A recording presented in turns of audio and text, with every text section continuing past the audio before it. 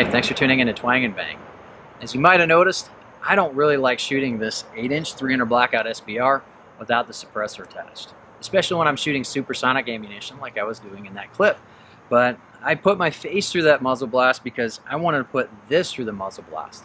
It's the Elzetta ZFL-M60, and it's billed as the world's toughest flashlight. Well, first of all, why do we need a world's toughest flashlight?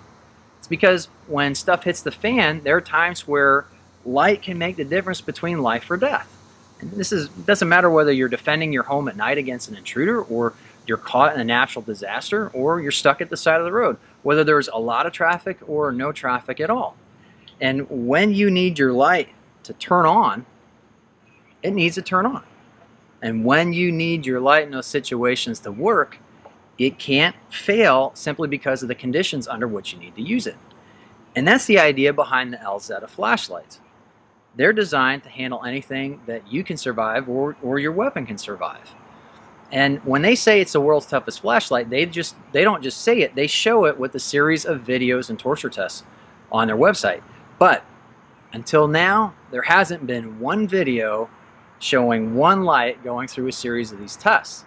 As you can see, this has already been through the test and it still works just fine. But I want to show you why it still works, and I also want to show you what it survived. What makes this video especially fun for me is I got my daughter to help me with some of these tests. And that's what's coming up next on Twang and Bang.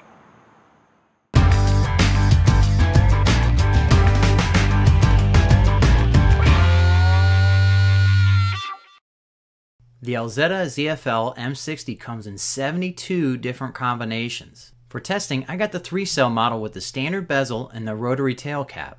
It's also available in a 2-cell model with a crenellated bezel, a low-profile bezel, a clicky end cap, a strobe end cap. There are a couple other end caps that I don't even remember. But basically, if Elzetta doesn't offer it, you probably don't need it. The ZFL-M60 has a 1-inch diameter body like a lot of popular tack lights. It's one of the few lights out there that works well for everyday carry or as a weapon light. And because of this, Elzetta also makes Picatinny and shotgun mounts. This mount is their new ZRX mount, and I'm going to feature it in a separate video review. The Elzetta breaks down into 4 basic components and its batteries. And each component is available separately, so you can configure your light however you want, whenever you want. Elzetta gets their LED modules from Malkoff, who's already earned a great reputation by making upgraded light modules for many popular brands of flashlights. These modules have a machine brass body and have a full acrylic lens and potted electronics. That means there's basically nothing that can shatter in this LED module. That acrylic goes all the way down to the LED. The bezel, light body, and tail cap are machined from 6061 T6 aluminum. And since the socket for the light module is machined to fit the M60 like a glove, the entire flashlight becomes a heat sink. This means that you can run your Elzetta as long as you want without worrying about damaging the electronics.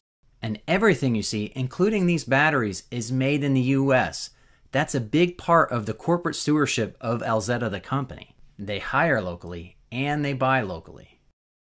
Because the electronics are potted in epoxy, there's no way for water to get at them. This is easily demonstrated by taking apart a flashlight underwater and then reassembling it. You shouldn't do this for just any flashlight, but it's not a problem for the Elzetta. One thing to note is that lithium batteries don't like water, and one of these batteries started to short very shortly after I did this little test. This is just a demonstration of how potted electronics work. It's not something that's actually going to happen to your flashlight, because the Elzetta is sealed at both ends with O-rings. However, even if those O-rings should fail, you don't have to worry about water ruining your light short term. This design also means that the electronics are protected from corrosion. This is salt water. This is one of the first things that I did with this light. And though I'm not suggesting that you could use this light as a dive light, it does give you the confidence to use it in a maritime environment. Its electronics are well protected from the salt, whether it's in the water or in the moisture in the air.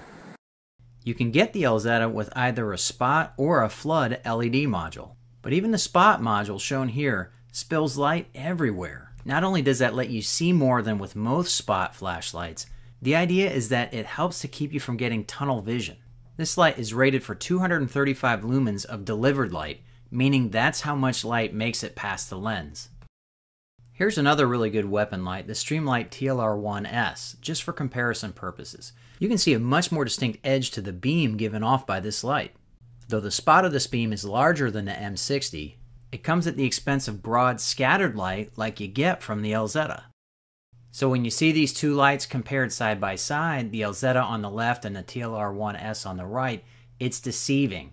With the Elzetta, you can see very well out in front of you, but you can also see what's at your feet. That's not something you really get with the TLR1S because of its design. Elzetta is known for allowing people to use their flashlights to hammer nails at expos and gun shows, and I wanted to recreate this myself with the flashlight that I had my hands on. As you can see, it's a horrible hammer. Just doesn't want to hit something in straight. But that light is still shining bright, and that has to do with the potted electronics. All the circuitry, all the soldering is fully supported by the epoxy, which means you're not going to break these parts of the electronics without breaking the epoxy first. Of course, we wouldn't expect the finish to hold up to something like that, but as you can see, the epoxied electronics, the potted electronics, had no problems with those high impulse impacts. Works just fine. When it's billed as the world's toughest flashlight, you know I'm going to run it over, but there's actually a valid purpose to this test. Of course, I don't expect any of the parts themselves to crush, but the threading can be damaged through the pressure because this isn't supported equally from one end to the other. So this is an extreme test of whether or not those threads will break under side loads. That's awesome! Oh, cool! Did it work? Is it working? Yeah!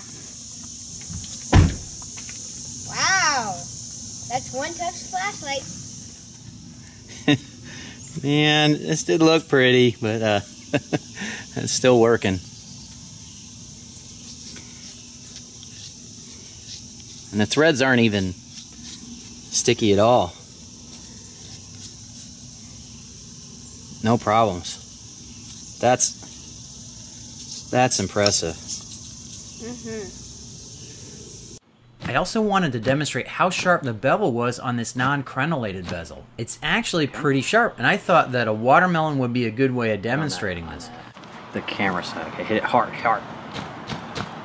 Like Big. Use two hands. Okay, watch this. Use two hands. Bring it up over your head and bam. That's it. Good, good, good. All right, stop there. Do right there. Two hands. Hit it hard, like you're trying to cut it with that edge. That's it. Good. I'm tired. A lot of flashlights, if you were to slam these into even just something like a watermelon, the lenses would be pushed back into the light. The lenses could crack, or they could just be pushed out of place. Brain juice. Nasty. Brain juice and guts everywhere. Kids. This didn't do anything to that solid acrylic lens in that Malkoff module. And just look at the damage done by that bezel. Even though it's not crenellated, it's still very usable as a defensive weapon. Very few non-crenellated flashlights would have been able to do damage like this. There's no question there are a dozen or more different torture tests that I didn't include that people do to flashlights. But I think the tests that I put this through are enough to show that the Elzetta ZFL-M60 is tough where it counts. At $195, this flashlight is priced right there with other high-end tactical flashlights. And when you consider what this can go through, you start to see that that's actually a good value for people who need flashlights to work no matter what. And that's why Elzetta is getting an increasing fan base in military and law enforcement communities. If you want to learn more about Elzetta and the different flashlights that you can get through them, be sure to click the link in the video description below. If you like this video, please take the time to log into YouTube and click the like button. Now more than ever, YouTube needs to know that you like firearms-oriented programming. And be sure to click up here to subscribe so you can catch my next videos on bows, guns, and other cool stuff like this Elzetta flashlight. I really appreciate you watching Twang and Bang, and I hope to see you next time.